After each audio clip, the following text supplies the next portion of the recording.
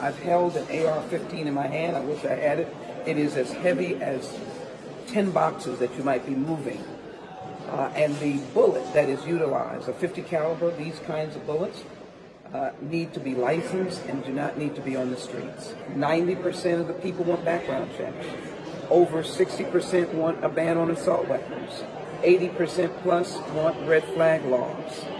And I would venture to say those numbers would be similar for storage laws and for licensing laws regarding the question of firearms and ammunition.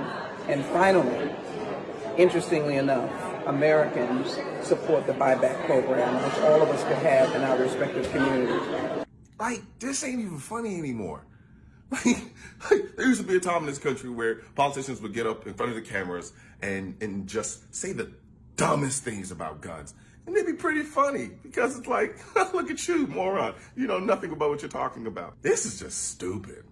Like, really stupid. The heaviest AR that I own weighs literally 10 pounds. Not 10 boxes, 10 pounds.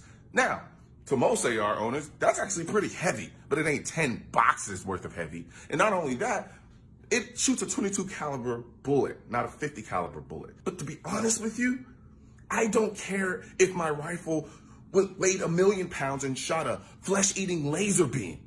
It said the right of the people to keep and bear arms, not the right of the people to keep and bear what doesn't scare Sheila Jackson Lee. To be honest with you, as far as I'm concerned, if I had my way, this would be considered malpractice. There isn't a profession on the planet that we allow this level of idiocy when it comes to a particular issue, but yet we allow our politicians to get up here and pass legislation based on their stupidity. Are we so far gone? Are we so far lost in our emotions that we can't think with a modicum of common sense?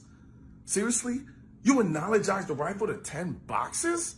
We have access to instant information. It takes 10 seconds to get on Google and find out about anything you want. And yet we refuse to do that. And we continue to be mentally lazy and allow these people to dictate our feelings, our emotions, our thoughts and ideas on particular issues that are so important that they were enshrined in the second, not the third, not the fourth, not the fifth, but the Second Amendment. Stop letting these idiots dictate the narrative on firearms. To be honest with you, we all have to stop letting these morons dictate the narrative on firearms.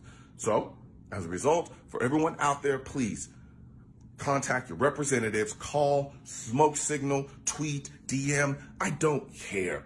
But let them know how you feel about this issue, because this is getting ridiculous. And real honestly, I'm not surprised, because what you had in the situation with Beto is he got up there and he ran his mouth and he exposed what we've all known for the longest, that their ultimate goal is to ban firearms. That is their ultimate goal. They start small and then try to go big later. But Beto got up there and just spewed a bunch of nonsense about taking people's guns outright. And they're only mad at him because he exposed their true plan. So as a result, now they're like, you know what? Cat's out of the bag. Let's go full board. Right now, there's a war against the Second Amendment, which is why I need your help spreading our message to counter their message.